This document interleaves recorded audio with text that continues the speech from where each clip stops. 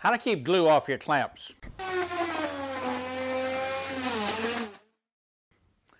Hola woodworkers, Paul Carlson here, small workshop guy. A while back I posted a video on using a propane torch to clean off your clamps. I also posted some related videos where people were recommending a solvent and they were recommending using a wire brush, and another choice was they were talking about using white vinegar to soak it.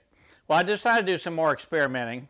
A number of people commented on a post that I did that the best thing to do is prevention, and I think that's correct. I put metal car wax on half of my clamp and I left the other half without anything on it, and then I poured Type Bond 2 glue onto it. After I let it set up for a day, I came back and thought, hey, if it would be the easiest thing, I just like take it off with a putty knife. But I found out it came off even better with an old junk chisel that I keep a fairly sharp point on.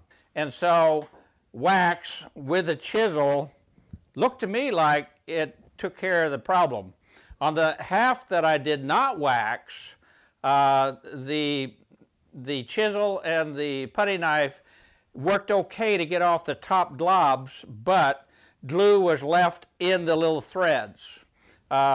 And on the other side, the chisel seemed to take everything off, including what was in the little threads. I then used a wire brush on the part that had not been waxed, and I didn't find that that cleaned up what had gotten down into the little grooves. So the bottom line, after experimenting with it, and what I'm going to do in the future, is I'm going to wax the heck out of my clamps. I'm going to use wax paper where I can for protection, and then I'm going to use an old chisel, or a sharp chisel, not necessarily old, to scrape off any excess glue afterwards. I don't think I need the wire brush. I don't think I need the propane torch.